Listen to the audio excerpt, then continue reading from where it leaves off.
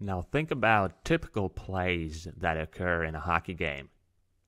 So whether you are stopping and turning on a dime to elude a defenseman in the corner, releasing a wicked slap shot, beating the goalie high glove side, body checking an opponent on open ice, or quickly transitioning from back checking to an offensive 3-on-2 rush after a one-puck battle in the neutral zone.